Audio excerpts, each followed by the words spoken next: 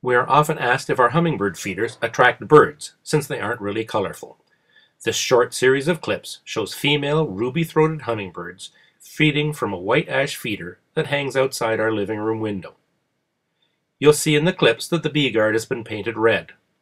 Recent readings suggest that the color yellow is a strong attractant for wasps and hornets.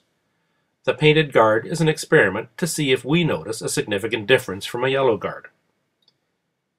You don't need to purchase hummingbird nectar. A simple solution of 1 part sugar to 4 parts water is all that is needed in your feeder. Stronger sugar solutions act as more of an attractant for unwanted pests. Any feeder should be cleaned at least once a week. Many people buy feeders with large reservoirs and simply refill as necessary and never do any cleaning.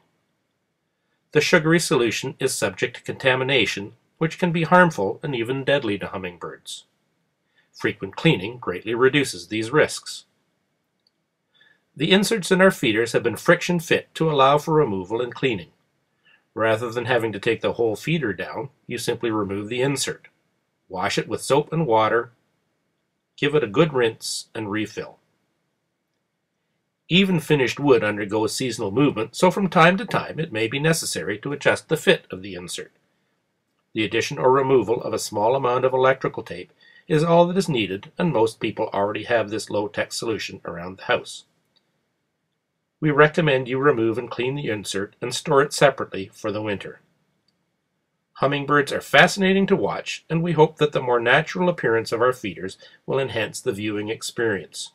Check them out, as well as our other turnings, at www.turnedoutgreat.ca.